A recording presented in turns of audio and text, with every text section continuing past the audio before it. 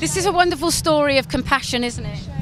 It is. I mean, it's an inspiring story. I think it's so unusual. I think it's very easy to forget that the UK was occupied during the Second World War.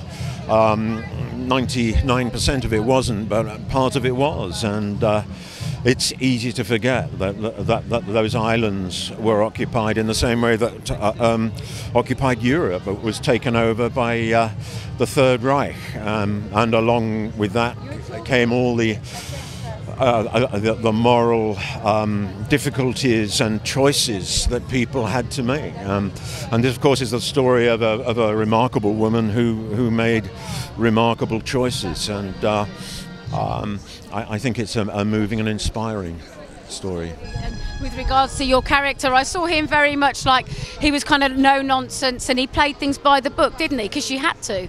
Yeah. Well, that's why the story is so appealing, because in any occupied country, it seems that some people everybody does what they think is right. Some people have a family to look after, and therefore they will go along and do whatever the occupiers ask them to do.